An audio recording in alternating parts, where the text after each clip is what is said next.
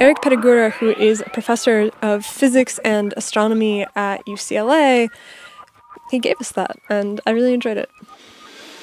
Yeah, I mean, I'm kind of the opposite perspective. Like, I'm really excited about the gaps in our understanding, and, you know, it really occurred to me in this conversation that, especially when we start talking about the possibility of planets migrating between solar systems, which is super far out, I was kind of shocked that he wasn't just like, that's ridiculous. He was actually like, well, maybe, but we don't, it seems rare, we don't see it happening, and, you know, you'd need a lot of Goldilocks criteria for that to even occur.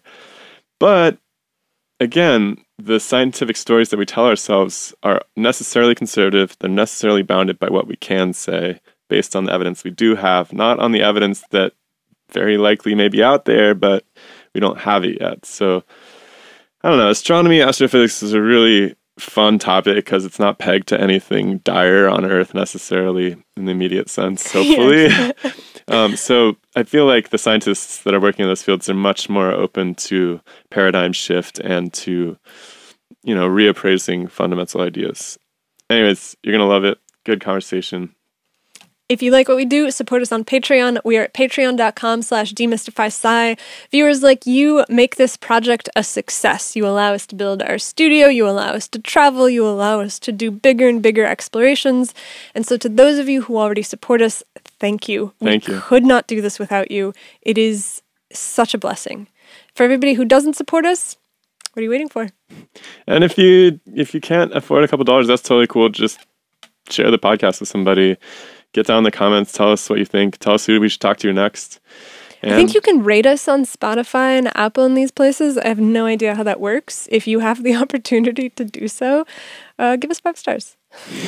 Only 5 stars. Don't leave reviews for lower than that. Email us directly. We'll fix it. All right, guys. We'll see you next week. Bye. The scientific revolution starts now. The Demystify Sci Podcast. Let us see in the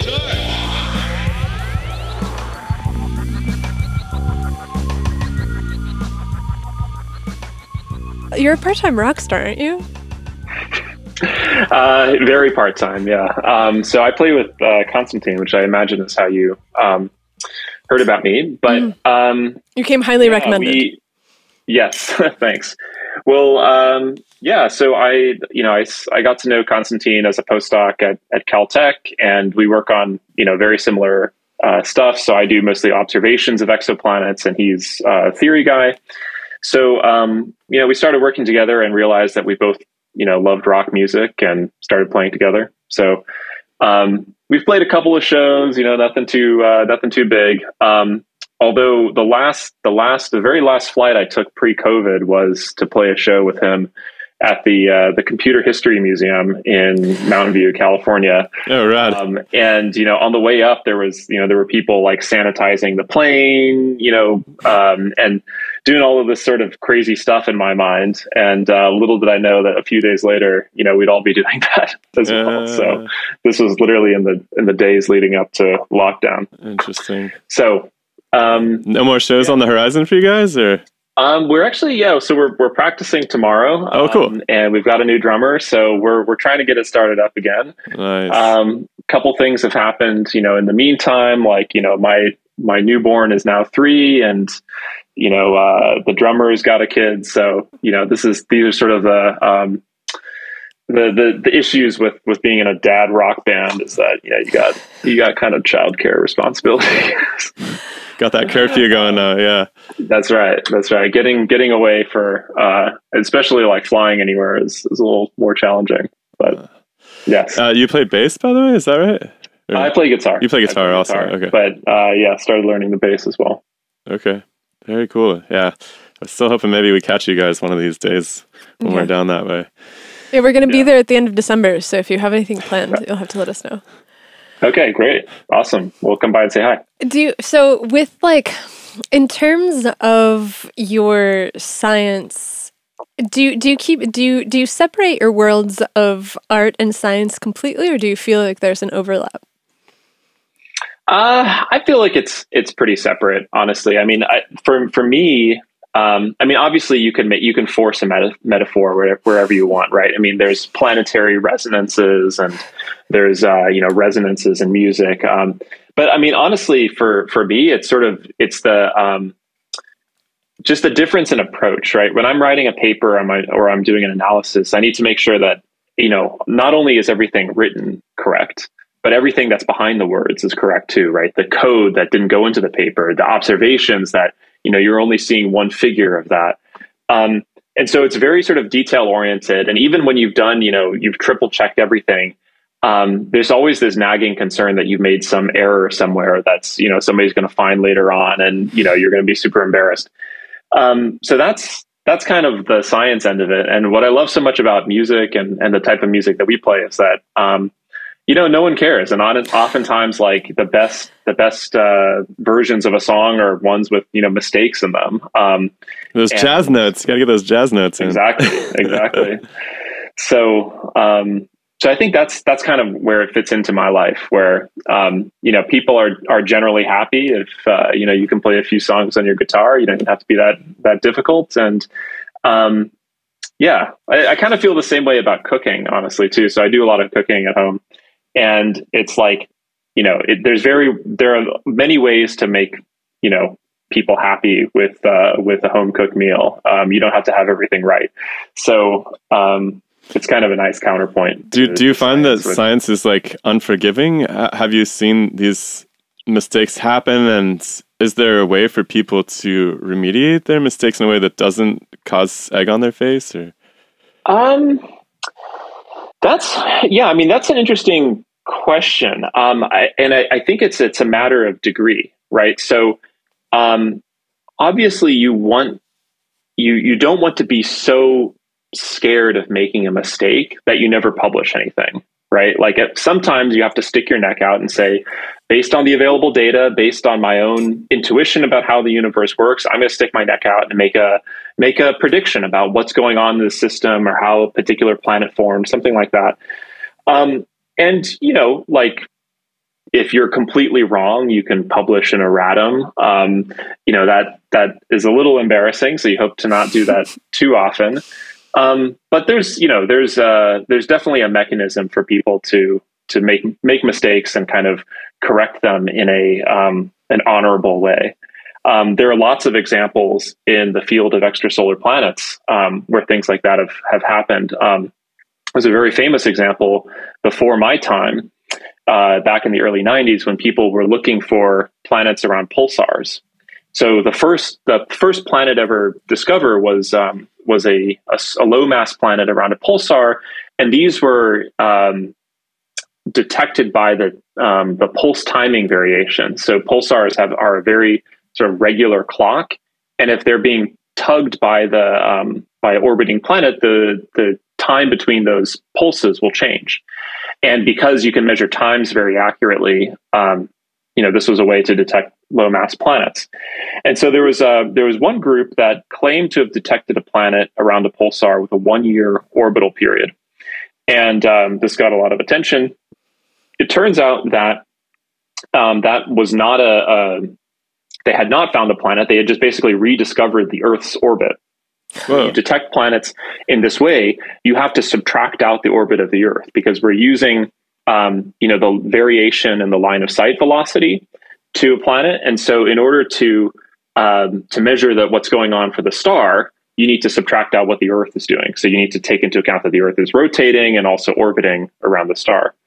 And so it turns out that this team made a mistake in how they subtracted out the orbit of the Earth, and incorrectly found an Earth orbit planet.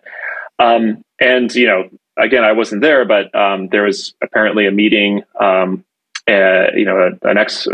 astronomy meeting, where they kind of got up and explained their mistake, and people gave them a standing ovation for their forthrightness and just being able to show their work, show their error, and the field grew as a result of that.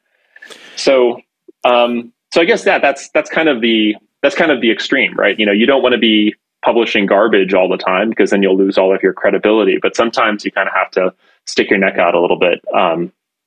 So, yeah, it just seems like when it comes to big, highly prized discoveries, like no one's ever walked back on a Nobel Prize, which kind of makes me nervous. Like, is it even possible for fundamental assumptions to be revisited when you have people getting awarded prizes by kings and these huge, we just had Brian Keating on the show talking about his Losing the Nobel Prize book, and it just occurred to us that we have, at least, not that it's happened, but there's a potential danger of walling ourselves off into certain paradigms as a result of these awards that don't seem to have any recourse to them. I don't know. Maybe it is possible to walk back on a Nobel Prize. Yeah. I mean, when you said a Nobel Prize has never been retracted, I don't know all of the Nobel Prizes by heart, but I can't think of any counterexamples. I'm looking. I'm looking because he said that, and I was like, God, is that true? And it does appear to be correct.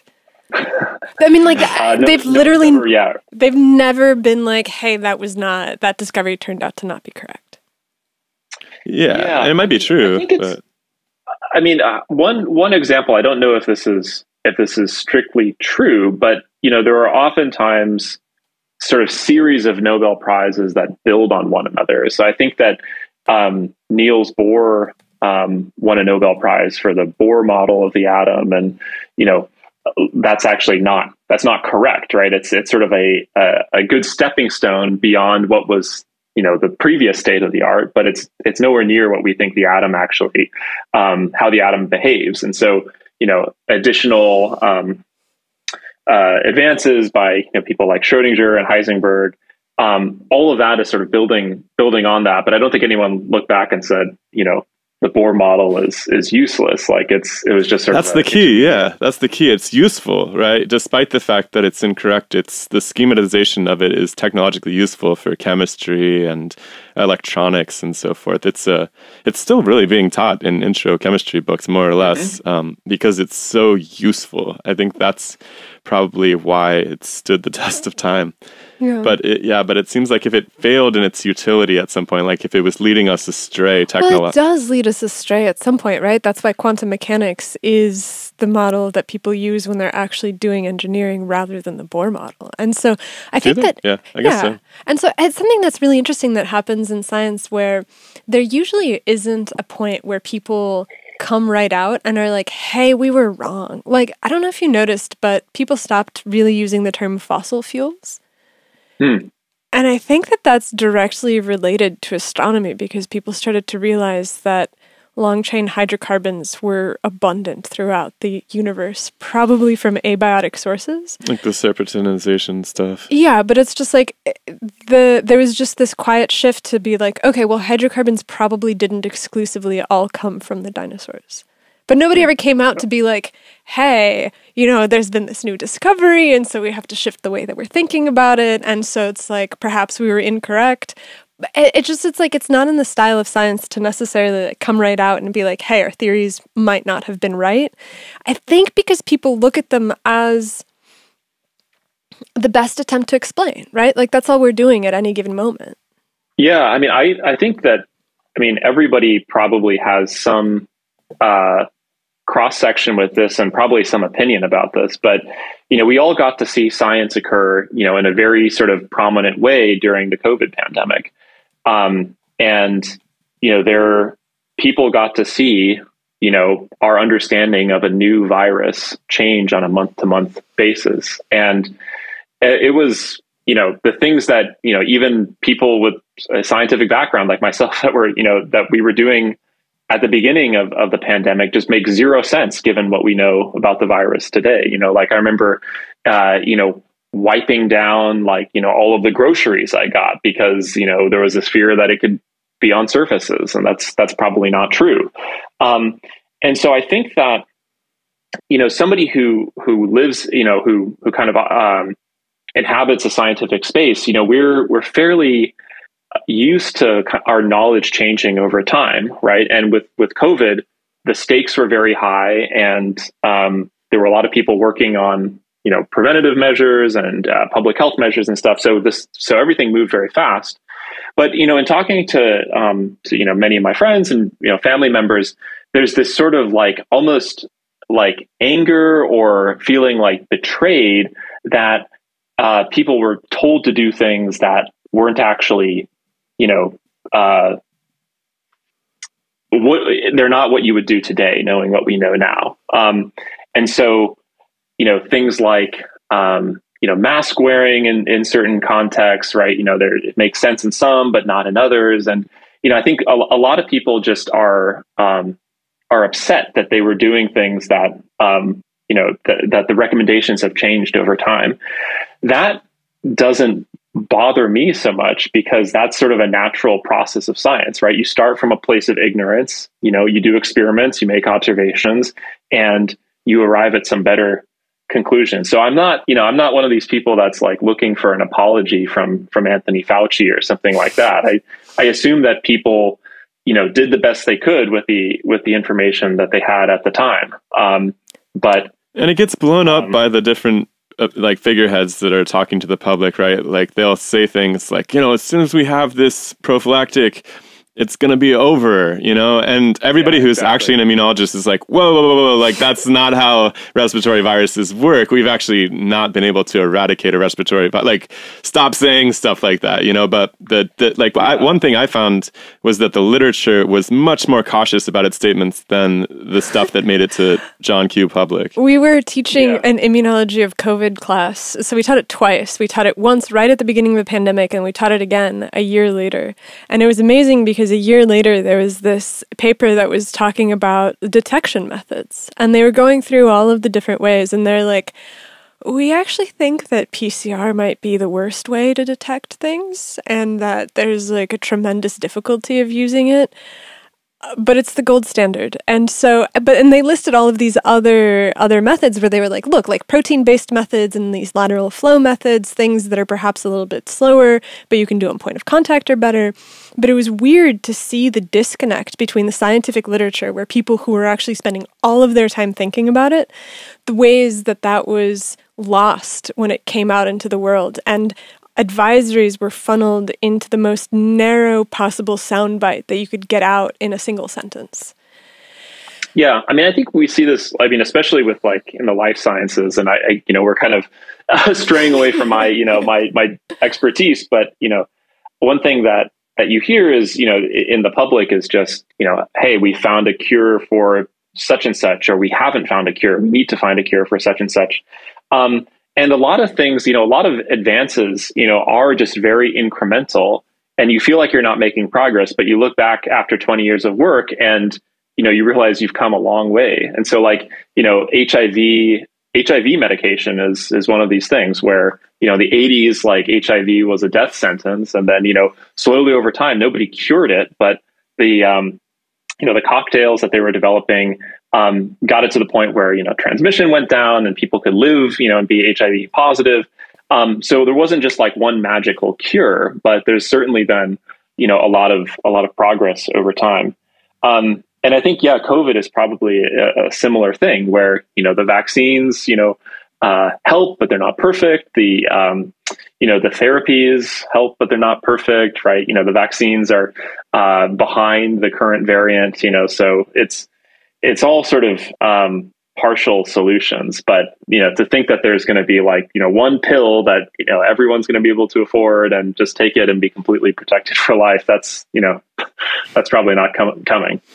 Do you find that astronomy is a somewhat safer field for that? Because it seems like the paradigms in astronomy just over the last maybe 20 years that I've been paying attention, there's been all sorts of fascinating paradigm shifts, particularly in planetary formation, in that kind of lead back to our own understanding of our planet. And because they're not tied to any particular crisis, like there's no, the world's not going to fall apart if we change our understanding of planet formation. Yeah.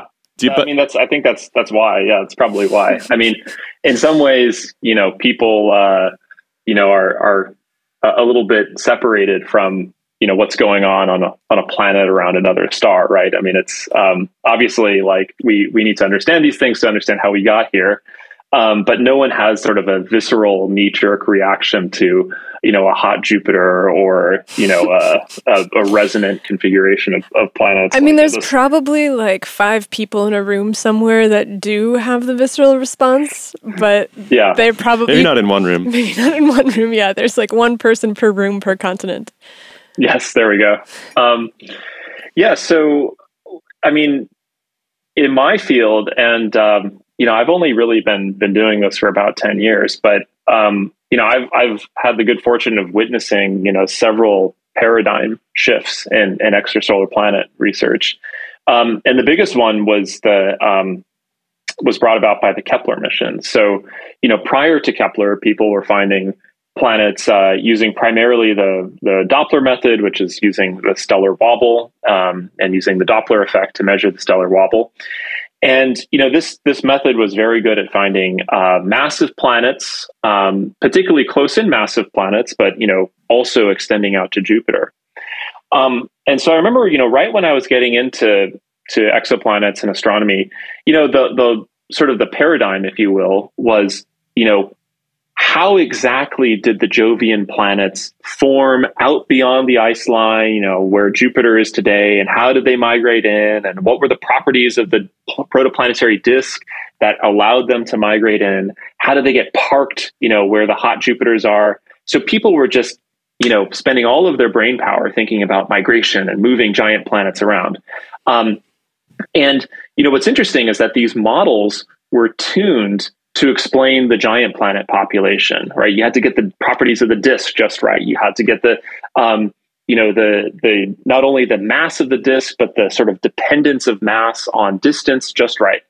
You have to get the viscosity parameter, and if you sort of take those models at face value and you say, okay, like let's assume those are exactly right. How what's the prospect of finding Neptune-sized planets in several-day orbits? What's the probability of finding Earth-like planets or Earth-mass planets in several-day orbits? And so these models were predicting that, the sort of effects that were bringing the Jovians in and getting them close would just completely drain away the smaller planets. The migration would just be so efficient, and there would be a small planet desert. So this is something that, you'd see in talks, you'd see in colloquia. Somebody would show a plot, of the exoplanet, the predicted exoplanet population from Kepler, and they would say, Kepler's not going to find very much at all. And then, Kepler comes along and, shows that the vast majority of planets are in the desert. And in fact, the things that we could see before were just planets that happen to be, above our detection threshold. And so people were kind of getting really worked up about these giant planets, which are really only a few % of the population. And then Kepler comes along and says, basically every star has a small close-in planet. And so that was just an immediate sort of paradigm shift. And, people still talk about migration to explain some planets, it's not exactly, I don't want to say it's wrong. It's just not it doesn't seem to be the most important process in the formation of most planets. Now, to your point about whether or not there was resistance to this, I don't think that there really was. I think that the data from Kepler was just so compelling, right? It's easy to explain away a few planets, but when you get 4,000, you kind of have to to move on. So I don't really, thinking back, and I was a graduate student at the time, but I think people were very, very quick to sort of think creatively about new theories. And I think that's one of the reasons why I really enjoy working in the field of exoplanets, is that, it's so fast moving that you kind of have to there isn't time for, kind of accepted wisdom to really calcify and become immovable. And so there are definitely examples of sort of commonly held theories that have been just upended. And that's very exciting. Is that because our limits of detection are shifting so quickly? Yes. So the types of planets that we routinely discover these days, were unheard of 10 years ago. So, 10 years ago, people got really excited. 12 years ago. 12 years ago, people got so excited about, finding a Neptune-sized planet. And, these days, the TESS mission is finding, one of these planets, every 6 hours. It's a totally different world that we live in. And now we get excited about, Earth-sized planets. That's kind of where our current detection limits are. There's an interesting sort of continuum between the super Earths and the Neptunes. I was reading a paper the other day that was trying to make sense. I guess there's a small radius gap in the super Earths that they were trying to explain, but it seems like the composition of the cores of some of the the Neptunes, some of them are evaporating at such a rate that they would essentially leave behind something rocky looking eventually. Yeah, I mean, this is something that I've sort of been obsessed with for the last 5 years or so. And I was part of the team that discovered the radius gap initially. And so this is, can just kind of give some background to this. So, Kepler found this huge population of 4,000 or so planets. And at the time, the limiting precision with which we could measure the size of the planet was dictated by the size of the star. So, Kepler is a very precise instrument. It detects planets by the transit technique, and that tells you the relative size between planet and star. But if you don't know the size of the star, you don't know the size of the planet. And so I was part of a team that, very painstakingly went off and got spectra of over 1,000 stars, that hosted over 2,000 planets, and just, gathered that data so that we could measure the sizes of the stars ever more precisely. And so by making these observations, we were able to improve the precision from about 40%. So that's a fairly large kind of fractional error, to about 10%, which is much better. It's, basically shrinking the error bars by a factor of 4. And when we did that, we saw that what initially seemed to be a single population of planets that was kind of smoothly ranged from Earth to Neptune size was actually 2 populations of planets. And these are the planets that are now called super Earths and sub-Neptunes, and they're separated by this region of low planet occurrence, which is called the radius gap. So that was a super exciting discovery, just because, it's whenever nature gives you, a strong feature like that in the population, this radius gap, there are many models of planet formation that don't produce a radius gap. And why is the radius gap at the size that we observe it today? That's basically saying that there's some sort of preferred size scale in the formation of planets. And so basically anytime nature gives you some sort of sharp feature or some bifurcation or some natural division between 2 classes of objects, you got to go after that.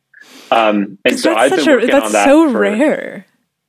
That you get a stark feature? Yeah, because usually I'm always of the opinion, usually I look at nature and I can have the opinion where I'm like, look, the binary that we've set upon this is a binary that we have invented, and it is an artifact of the way that we're looking at the system, because you move your what's the difference between one species and the next? Yeah, species in biology. I remember we were having a podcast with this guy, Milton Love from UC Santa Barbara, and he's a marine biologist, and he was talking about these different species of rockfish. And then he started talking about half and half rockfish. And it turned out that the delineation of species in rockfish is basically meaningless because they can all interbreed. And so you can get a rockfish that's literally 50-50 by appearance. Yep. There's a line down the middle. And so to see something these things with the exoplanets that's so discrete must have just been astounding. Yeah. Has it helped? It doesn't come across. Yeah. Things like this don't come across very often. Another example that I can think of would be the difference between dwarf and giant stars. So, if you go out into the night sky and you just kind of look at the stars, right, you'll see some of them are blue, some of them are red, some of them are white, right? They kind of have this continuum of color. And we understand that those colors are due to different temperatures. But, when people started taking spectra of these stars, they realized that, a star could have the same broadband color. You could have a star that looks red, but if you take a detailed spectrum, you could have two different red stars that have different features in their spectra. That's something interesting. And what that's showing us, it's telling us, is that one type of red star is would be a dwarf and just kind of in its sort of normal middle-aged life. And another type of red star is one that's evolved off the main sequence onto the giant branch and is at the end of its life. And these stars look very similar to our eyes, but if you observe them with a more sensitive instrument, you can very clearly tell the difference. And so a bifurcation like that is really telling.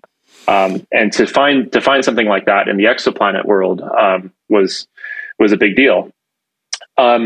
So yeah, over the last 5 years since we discovered that, I've been working on several projects to sort of understand those two populations of planets, project them along different dimensions. So say, like, look at how those populations evolve with stellar composition or stellar age or stellar mass, and try to see how that agrees with predictions from models. So there's definitely clear patterns, but I would say that we haven't quite fully interpreted the patterns yet. Well, as I recall, the paper that I read was suggesting that there might have been. They were actually invoking, I believe, some migration ideas into what would either destroy that population in the radius gap. Maybe some of these Neptunes were crunching into each other. Where are you at with that? There are a whole host of theories that explain this population. There's a whole host of them, and I don't think that there's any convergence yet. There are. I was just looking up this thing last night. So the original paper that we published the radius gap in has 700 citations now, and it's many of those are theory papers that are trying to explain this radius gap, and so some of them use what's called, broadly speaking, thermally driven mass loss. So you have some sort of process that heats the gas, heats the envelope of a planet, and drives a wind. And various mass loss processes, when you study them, you can show that they're like a threshold process. So they're either negligible or they're complete, but they're not sort of in between. And so the outcome of these processes is either you kind of blow off a little bit of the gas, or you blow off all of it, and that's how you get those two populations at the end. But even among people that think that this thermally driven mass loss is what's sculpting the population of super Earths and sub-Neptunes, there's disagreement as to what's powering that. So some theories say, hey, the star is supplying the energy that's blowing off the gas, and others theories say, hey, the core of these newborn planets should be really hot, and that energy has to leak out somehow, and when it leaks out, it kind of takes the gas with it. So that's only sort of disagreement among just a subset of these theories, but there's plenty of other theories that explain the radius gap as well. One thing, Michael, that you were alluding to was another theory that says, hey, maybe these planets form in these like very tightly packed resonant chains, and then something destabilizes this configuration, and you have planets merging into other planets, and the energetics of those mergers can also unbind the envelopes and produce planets that are stripped, or the planets that didn't collide still have their envelopes. There are other theories that say, hey, there's some sort of process that produces icy cores versus rocky cores, and that's what we're seeing. So it's there's really just a diversity of interpretations, and I have my favorite set of models, but I'm not willing to really kind of vouch for one too strongly at this point, because the pattern is clear, but the cause is not clear. That's the most exciting regions of science, in my opinion, where there's lots of different possibilities, and we're still trying to narrow them down. Maybe something we haven't even thought of. What would those planets, if they go like whole hog and evaporate their entire those Neptunes, would they leave behind something that looked like Mercury or like looked like a moon, like Enceladus or something? What are they going to make hypothetically? Yeah. Well, that's a great question. The difference, these different theories predict different kind of remnant populations. And it really comes down to where these planets form in the first place. So, people who study exoplanets are oftentimes, just saying, hey, we want to figure out where these planets formed. Do they form, out kind of in the region where Jupiter is in our own solar system, or do they form, where we see them today? And the composition of these remnant cores may be the clue to understanding where they formed in the first place. So we think that if planets form where we see them today, if they form close in, there shouldn't be very much ice or anything other than rock and metal there, because in the inner part of a protoplanetary disk, the region where planets form, it's very hot. And so it's so hot that, you wouldn't have water in solid form. It would just all be gas. So planets form there, then we expect sort of dry, balls of rock and metal. If you go farther out, right, if you go toward Jupiter, then, you're right, you're going to start to see a lot of more ices, like, Enceladus would be a good example of something like that. And so if these planets, in fact, migrate in, from distant regions, we may expect to find lots of ices and water in these remnant cores. There are a number of systems where we've actually measured the mass and radius very precisely, and have been able to confidently determine that they're rock and iron. So for some planets it's an open question, but for others, we just have direct measurements that at least constrain the types of things that could be made out of. This is something that I've been wondering about a lot lately, because we've been talking a lot of astrophysics and astronomy. How do you know what something in a different solar system is made out of? Is it just density, or?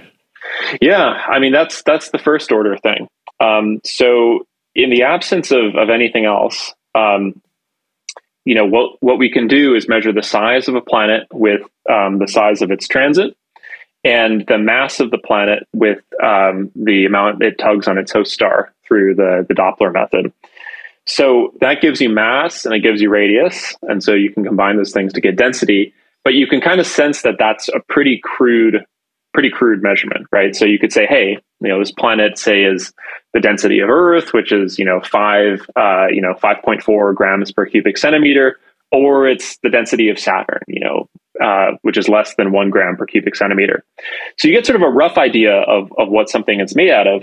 But you could imagine very clearly if you had, say, like 3 different constituents of a planet. Say you had, iron, rock, and ice, right? All of those materials have different densities, and you could imagine trading, say, iron for ice or rock for iron, and doing this sort of trade-off in a way that you make a planet the same density with just various admixtures of these 3 components. And that's just if you're thinking of 3 things, right? If you have more, it becomes even more degenerate. So what we typically measure is just density, and we have to infer what are the possible things that could be in that planet, and what range of compositions are consistent with that density. But sometimes it's not possible to get a unique answer. So when you say something's definitely an iron exclusive core on this planet, how are you saying that because there's no way ice could exist there, or? Yeah. So the systems where we have the best, where we can most confidently say they're rock and iron, are the planets that are so close to their host star that there's just no way ice could exist on those planets at all. It would just get, evaporated. It would get, turned from ice into steam, and then the steam would get blown off.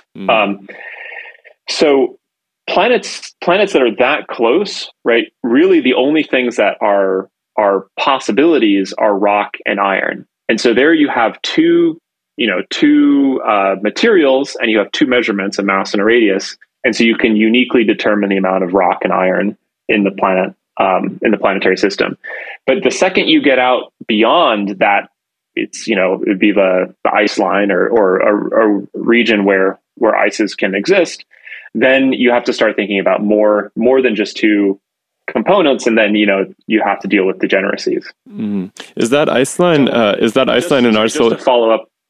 Just to follow up on the other ways in which we can address composition of planets. So I mentioned the sort of bulk composition, but another thing you can do is measure the composition of the atmosphere. And that's something that's becoming a lot more accessible in the last year or so with James Webb. So the James Webb Space Telescope has the sensitivity to detect atmospheric features in the transits of exoplanets. And so you can say, oh, in the atmosphere of this planet, there's, say something like carbon dioxide or methane or carbon monoxide or water. And so looking at those molecules, you get a sense of what's in the atmosphere. So that's another observable that we're sort of just beginning to have a lot more sensitivity of. There's some stuff we could have done with Hubble Space Telescope, but really James Webb is just so much more sensitive. So that kind of area is going to see an explosion in the next couple of years. So when it comes to these techniques, everything's tied pretty tightly to the host star. But there was a couple articles, I want to say it was maybe 2 years ago at this point, about like rogue planets and Chthonian planets, which are wandering between stars. Do you have a sense for what percentage of planets are in solar system versus those that are just kind of, loosey-goosey wandering? Yeah. So, I refer to them mostly as rogue planets, but so these planets are very hard to detect because they're not next to any star. If they're old, they have since cooled down, and so they're very dim. So these planets are found basically with two techniques. So one is with a technique called microlensing. So if you have a planet and it just happens to go nearby a very distant background star, what you might see is the gravitational effect of that planet, bending the light and magnifying the background star. So that's microlensing, and microlensing can detect rogue planets. Now, it doesn't tell you very much about any given one because these events where they kind of go near or they're close to aligned with a background star are very rare. And once those events happen, they're gone. So you don't get to follow up those planets. So you basically see like a little blip and you say, oh, okay, that was a 10 Earth mass planet that was there and we're never going to see it again. So that's one way to study these rogue planets. And that's where our understanding of their prevalence comes from, is from these microlensing surveys. And, you got to sort of imagine that this is a pretty hard measurement to make, right? Because you're talking about inferring the abundance of things that you only see once, right? And then they go away. So, you have to detect many of them, right? And you have to make sure that you aren't being confused by contaminating sources like other things that cause stars to go blip. You don't want those to be falsely counted as planets. So anyway, the error bars on these measurements of rogue planets are pretty large, but roughly it's about one planet per star. Mm-hmm. So there's about as many rogue planets as there are bound planets. Wow. And to me, that's not all that surprising. So, if you imagine like the early days of the solar system, right? You've got Jupiter, you've got Saturn. Well, actually, our own solar system is a bad example because we're in a very dynamically cool configuration. But let's imagine another solar system. So another solar system that had, say, multiple giant planets forming at the same time. Those planets might interact with one another. They might kind of tug on each other and excite their orbital eccentricity, their ellipticity. And eventually one may just have such an intense encounter with another one that it's just flung off and becomes unbound from the solar system. Jupiter and Saturn aren't going to do that because they're on very sort of circular orbits and they don't really get that close to one another. But if you were able to move Saturn into the right orbital configuration, Jupiter has enough gravity to basically launch Saturn out and send it to interstellar space. So my sense is that these kind of instabilities happen pretty commonly around other in other solar systems. And there's actually a lot of evidence in the planets that remain that these instabilities are quite common. So, is it possible for them in some solar system formation? This is probably a really stupid question, so forgive me, but is it possible that some of the planets that we see in new solar systems are grabbing them from the external pool? Oh, so like the rogue planets are like getting captured planets. That's very rare. I think it's possible. And because like you run into the stability question seems to be what this is all based on. Like how difficult is it to stabilize a really nice circular-ish orbit, right? Shilo's teaching astronomy this semester. I've outed him. Gotta help me. He's spent a lot of time. I have questions. Yes. Okay, so it's very hard to capture a planet, and here's why. Right, if you imagine perturbing the planet to the point where you send it out and you basically eject it from the solar system, right? It's got to be moving at a fairly high velocity, right? Because it's exceeded the escape velocity of the solar system. And so when it encounters another solar system, right, that high velocity is going to cause it to basically just zip by and not get captured. Now, okay, you could concoct some scenario where you maybe have like a binary star system and you kind of have multiple interactions and it's coming in just below the threshold of just above the escape velocity, so that when it gets captured by that first when it gets deflected by that first star, it's now like within the escape velocity of that other system and it gets captured. I guess it could crunch into somebody too. Well, it could. Oh, but what if it also leaves from a smaller star and ends up with a larger star? Well, I mean that generally wouldn't work.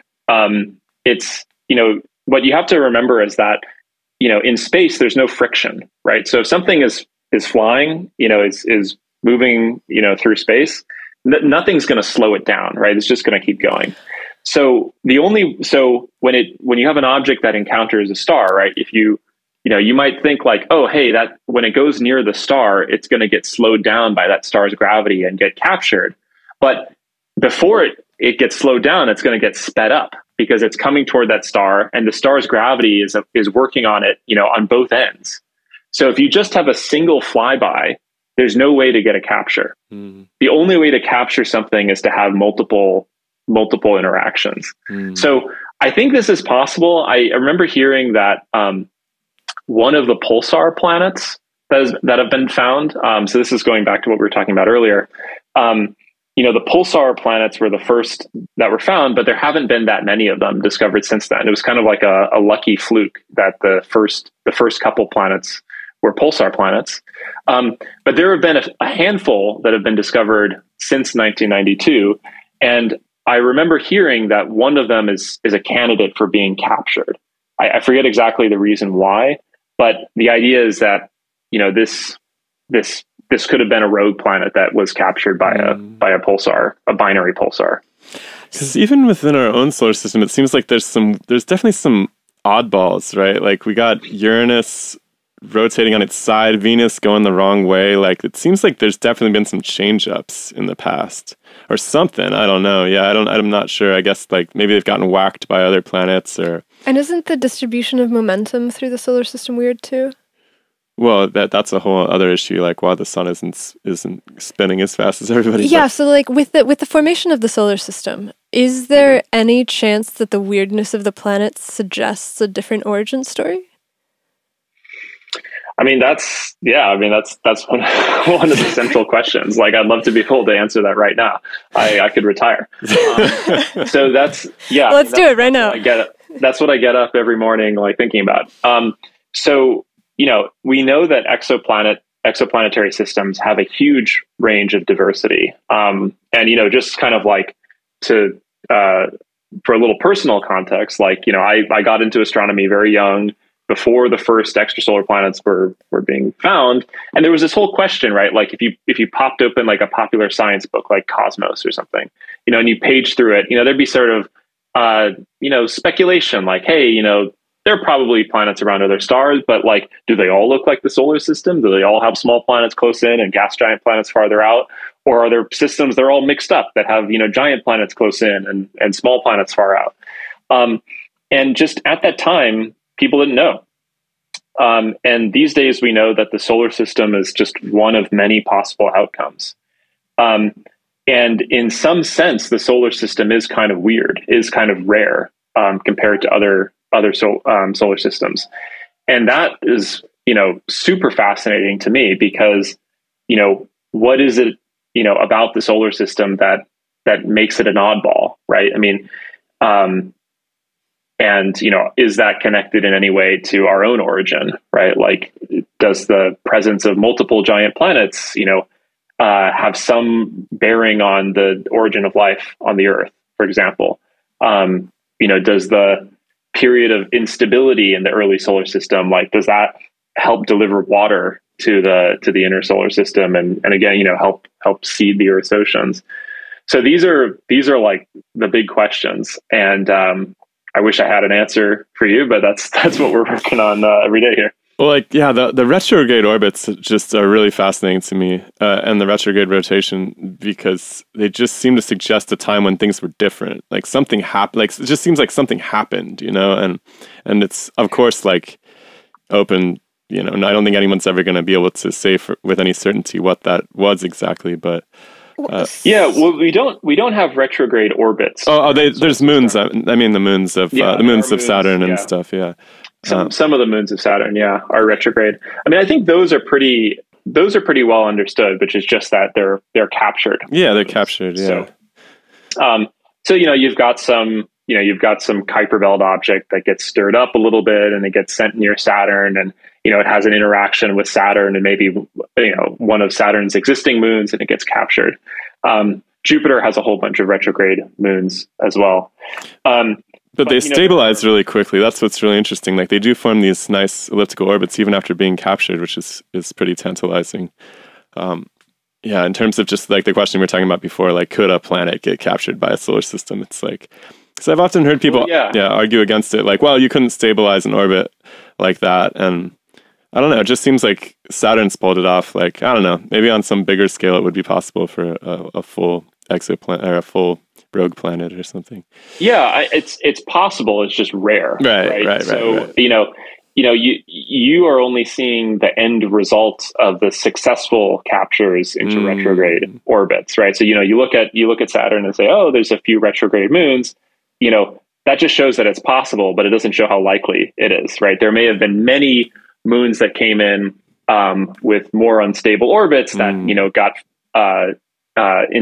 just shoved into Saturn or kicked out again, and now they're or something else. That's such an interesting general pattern too. Like everything we see is only what survived, from an evolutionary perspective. Even the solar systems we see, like how many solar systems start off and just don't work out very quickly or something that we aren't able to account for. Well, that's something. Yeah, I mean that's something that I haven't worked personally on very much, but it's something that people study. And the one interesting thing is to look at a planetary system and ask the question, like, how close to the dynamical stability limit it is. Right? You could imagine having a bunch of planets, and then asking the question, if I was to put another planet in between two existing planets, what would that do to the overall stability of the system? Would it just be fine and be kind of,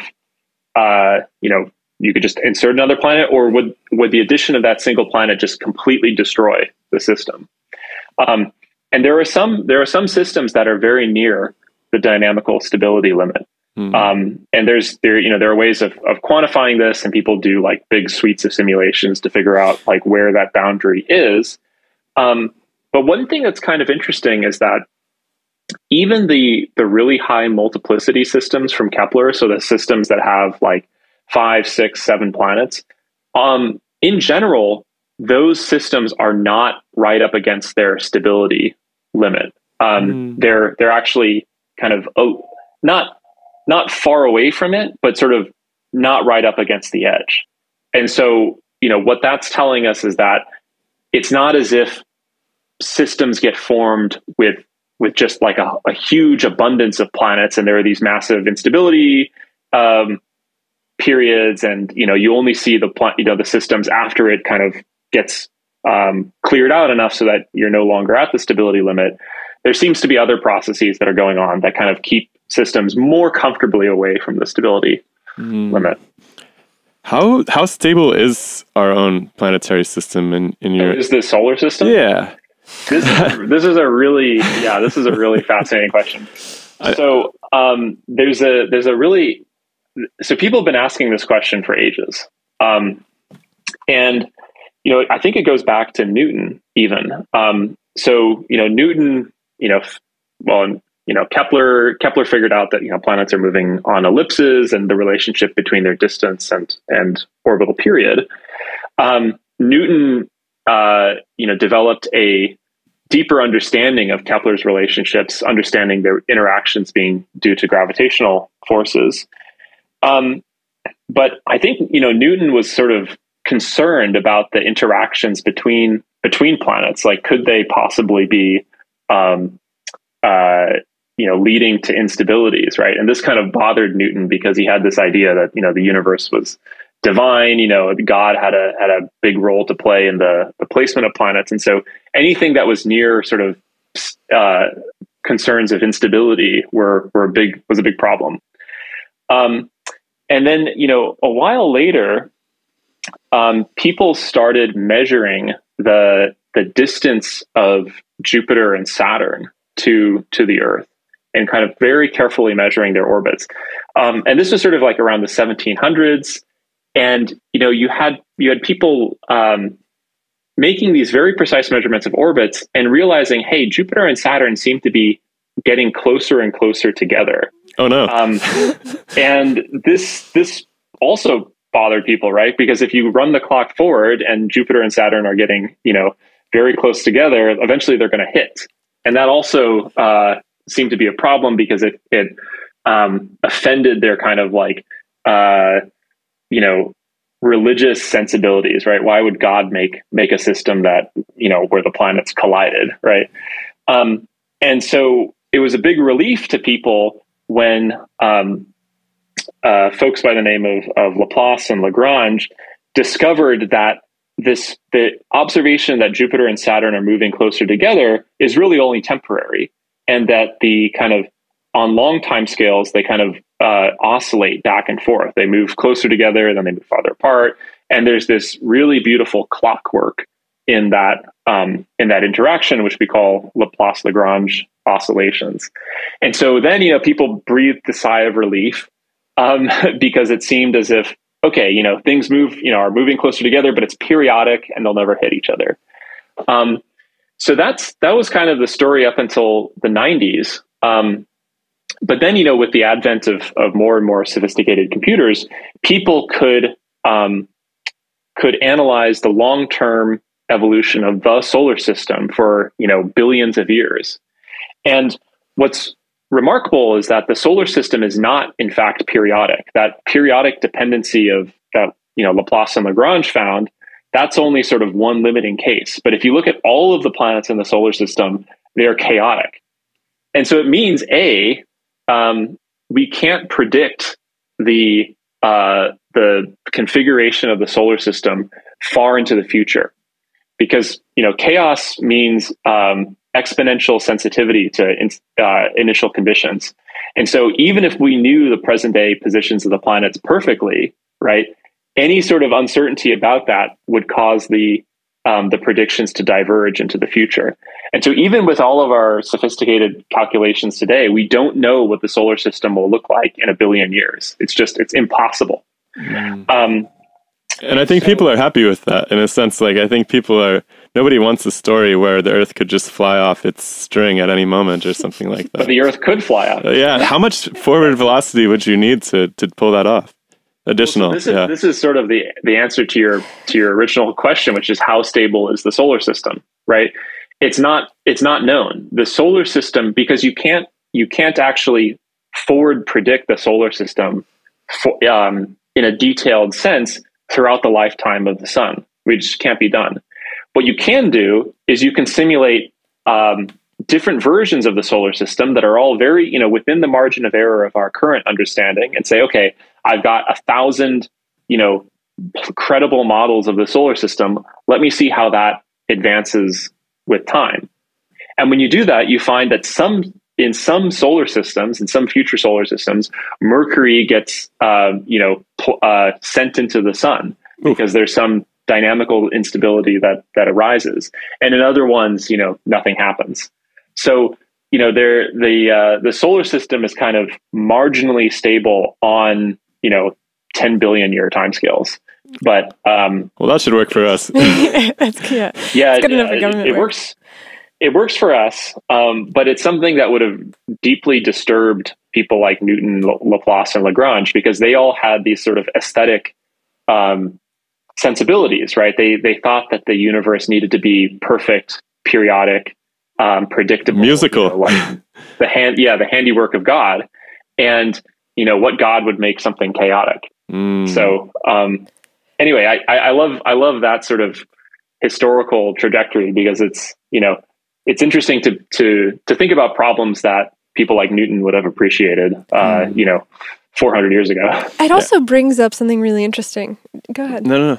What I was going to say is the same instability in the distance between Jupiter and Saturn that is apparent on a small enough scale or a time scale becomes no longer a problem on a longer time scale. And the specificity of our observations are kind of undergoing a similar sort of expansion, right?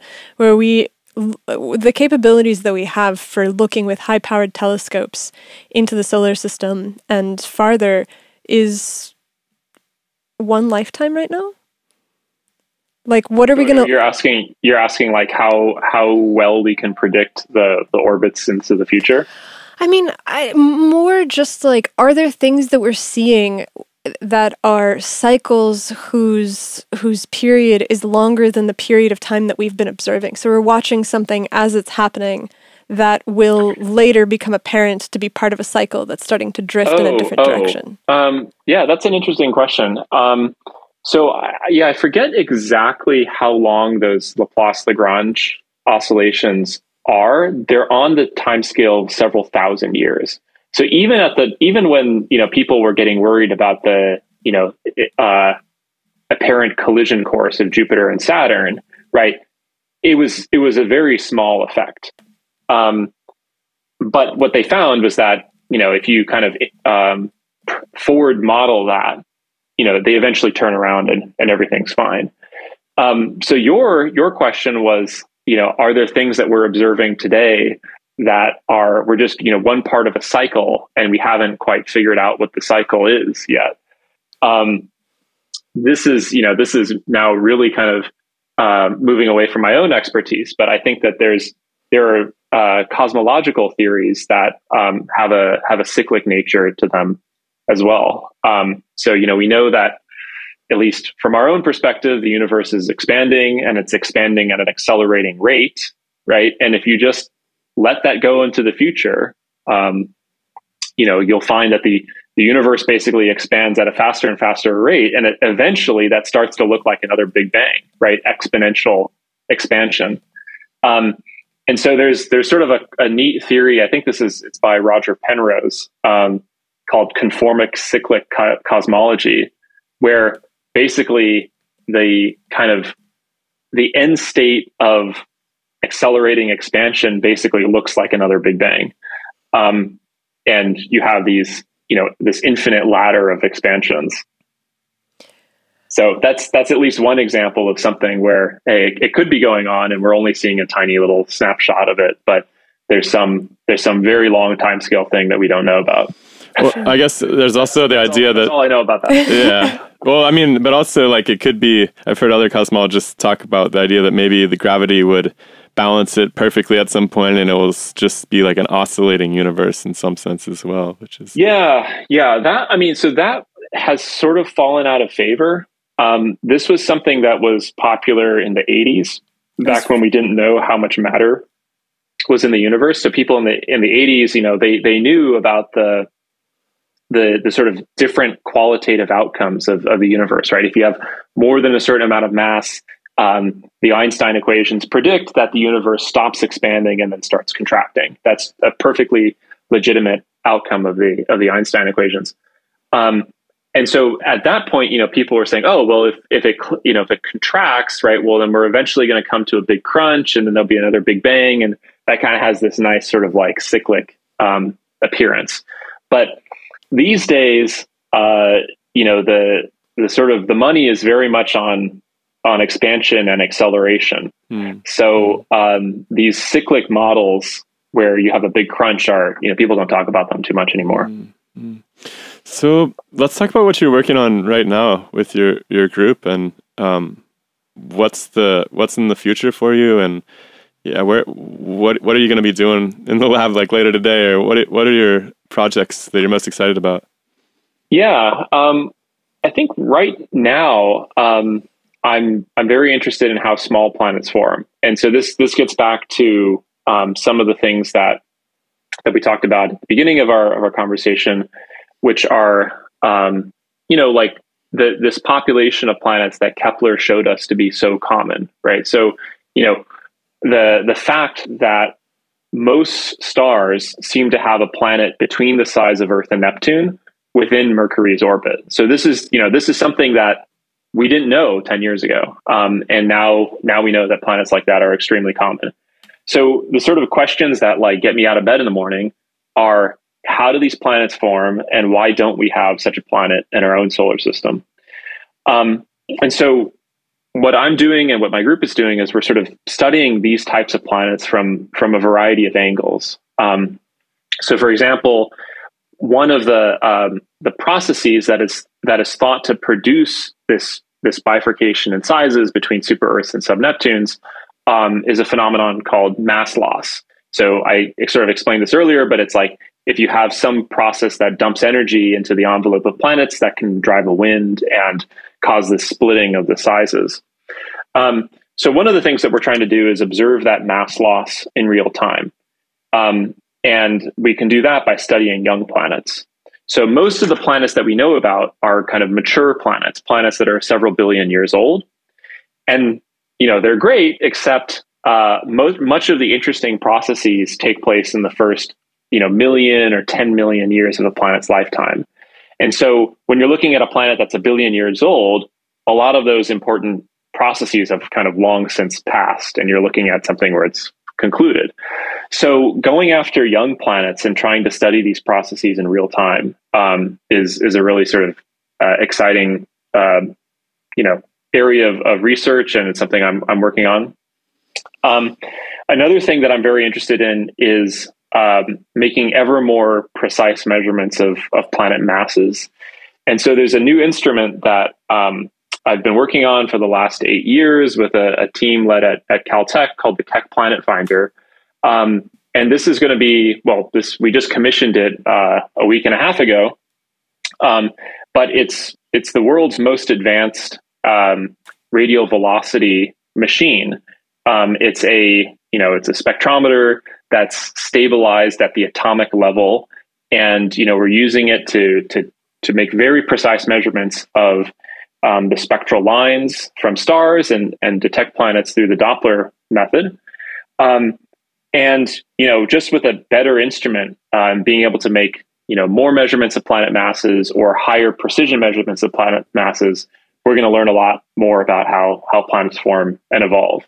Is that what you say atomically stabilized? You mean, is that like a built-in interferometer or something? Some sort of cesium? This spectrometer, it's a, there is some cool stuff in there. So this spectrometer is a piece of equipment that, splits light into its different colors, just like any other spectrometer.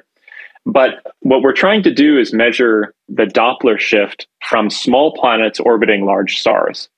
And that Doppler effect is very small. So, as a point of reference, the Earth, when it goes around the sun, induces a wobble that's 10 centimeters per second.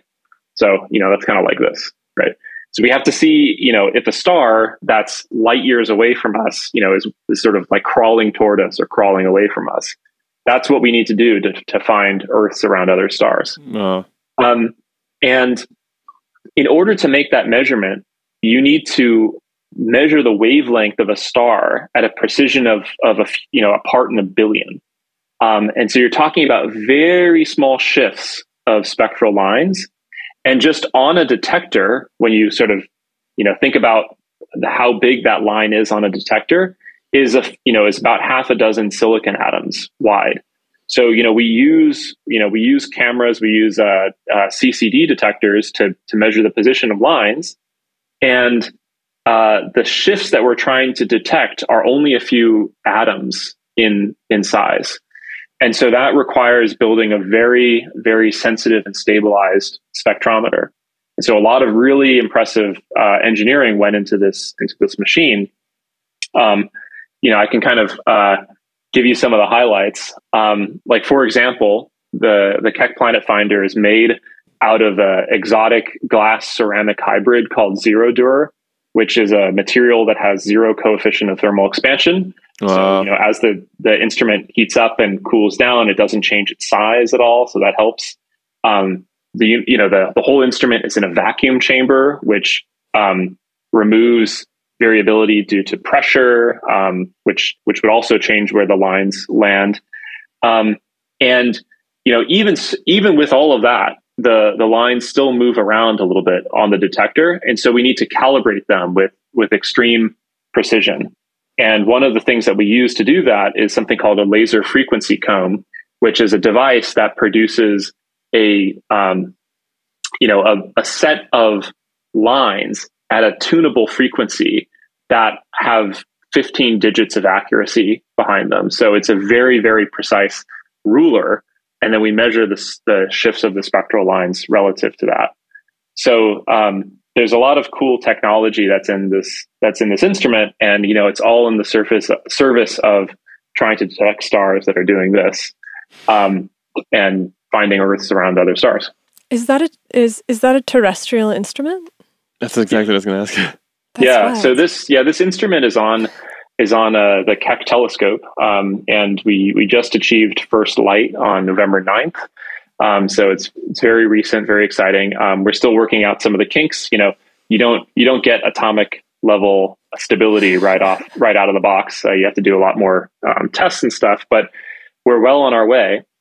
And you may have heard, if you've talked to other astronomers, you may have heard about sort of the effects of the Earth's atmosphere and how the Earth's atmosphere blurs the light from stars. And so what's remarkable is that going to space is a huge advantage if you're trying to make very sharp images. Like if you're trying to get the highest resolution possible, you should go to space and just put your telescope there, because you're not going to have the effects of the atmosphere. But what's remarkable is that if you're trying to measure very small changes in wavelength, you can actually do a really good job from the ground, because the star is, its colors are kind of, changing as it goes through different paths in the atmosphere. The shape of the star on your detector is changing, but the sort of spectral information is very stable. And so it's kind of remarkable that, we can peer up through this atmosphere, which is, screwing up all sorts of other measurements, and still make measurements of velocity shift that are good to a part in a billion. And I've always been absolutely astonished by the coincidence that our atmosphere is perfectly transparent in the optical region. It's just like, if you look at the absorption of our atmosphere, it's pretty opaque to most wavelengths. And it's like, there's just like a couple of nice little notches. Also one in the upper radio, which is obviously really useful for astronomy too. I just think that's such an incredible coincidence in a way. Well, is it a coincidence, or is there some sort of evolutionary pressure for us to develop eyesight in the transparent part of the spectrum? Exactly. It's so interesting. I have one line of questioning that we didn't really get to. Do you have time still? Sure. How much of an effect does electromagnetism have when you're looking at planets and stars and all of these? Like formation? Like in terms of formation and in terms of orbits, because it seems to me like space is a pretty charged environment, and you have these planets that are also, they have their own magnetic fields and they're traveling through it, and it seems like they would be interacting, but everybody that we've spoken to seems to discount the size of the effect. Yeah, I mean, what I would say is that most objects are electrostatically neutral. So it's not as if, you have a planet that's like positively charged and another planet that's negatively charged, and they're like going to be tugging on one another. And that tug is going to be anywhere close to the effect of gravity, right? Gravity is the dominant long range force in planetary architectures. However, right, electromagnetism does play an important role in the formation of planets. There's tons of examples I could give you, but one that's close to my line of work is the ability of planets to resist having their envelopes blown away. So remember, we were talking about how some models that explain the radius gap, right, do so with the outflow, right, the heating and then outflow of envelopes. Now, when it does that, right, the gas that's getting blown off is likely ionized, just given the type of heat source that's coming in. So if you have an ionized gas, that's going to interact very strongly with a magnetic field. You have charged particles, and charged particles like to follow magnetic field lines. So if a planet has a strong magnetic field, that magnetic field will influence the rate at which the mass gets blown off. Now, I'm not familiar enough with the exact models to tell you if it helps or hurts. I could see it going both ways, actually, but it certainly affects. And for example, right, the Earth's magnetic field plays an important role in keeping our atmosphere, right? So we have a magnetic field which is generated by our still molten core, and that magnetic field plays a big role in protecting the Earth's atmosphere from solar, coronal emissions. So when the sun, belches out a whole bunch of charged particles, right? If we had no magnetic field, those particles would come in and they would heat the upper layers of the Earth's atmosphere and probably drive some of it off to space. So the fact that we have a magnetic field deflects that solar wind, and in some ways helps protect our atmosphere. That's just one way in which magnetism is important for planet evolution. But in terms of the large scale orbits, it's all gravity. In terms of planetary formation, how early do you think that electromagnetism starts to play a role? Because when people talk about condensation in the protoplanetary disk, what it normally sounds like is just dust particles that are coming together that gradually become larger and larger. And it seems like a very physical interaction, and electromagnetism isn't really talked about. Do you think that it starts that early? No. It's important, right? So one of the big sort of pieces of the planet formation process is how you go from tiny little, dust grains up to full formed planets, right? I mean, if you think about it, right, you're starting with, something that's as small as like smoke particles. And somehow you have to take that and build it all the way up to a planet that's the size of the Earth. So you have to grow something over just, many orders of magnitude in terms of size. One of the stages of this growth, people think is basically driven by electromagnetism. So you've got soot, dusty grains, and they have a fractal kind of geometry just based on how they form. And there are electrostatic forces that cause those dust grains to kind of stick together. So, sometimes people describe it as like dust bunnies, right? Like dust bunnies in your house, like they all have a little bit of electrostatic potential. They kind of collect, and something like that is going on in the early stages of planetary formation. So on very short scales, right? We're not talking about like Jupiter and the Earth having significant, electrostatic influence on one another. But like at the very microscopic level, that's an example of electromagnetism playing a role. And I think that I recall, in terms of explaining the angular momentum problem, that there was, I don't know how thoroughly it's entertained at this point, but I believe Alphen supplied some sort of magnetic braking mechanism for how that angular momentum was transferred to the dust cloud and so forth. But I can't recall the particulars of it. I don't know enough to comment on that. No worries. Sorry. Yeah. I was going to ask how you knew we had dust bunnies in our house, but I was thinking of justifying keeping them so we could do experiments. Well, yeah, this has been fascinating. I really appreciate you giving the time to us and helping us inch forward a little bit closer in our understanding of planetary evolution. And I'm really looking forward to seeing how this, especially the discussion of the near solar planets. What do you call them? The interior planets, the small, dense ones, the close-ins. Yeah, it's really interesting because I don't know. Yeah, super Earth, sub Neptunes. I just call them close-in small planets. Yeah. But yeah, the key questions like why are they so common and why don't we have them in our own solar system? Like that's what I really want to know. Or did we used to? Ooh, maybe. All right, Dr. Petigura, it's been fantastic. Thank you so much. All right, thanks. My pleasure. Thanks for your great questions. And I hope you guys put some shows on the board too that we can check out the rock band. We're dying to. It's been too long. Awesome. All right, man. Have a great rest of your day. Thank you. Take Bye. care.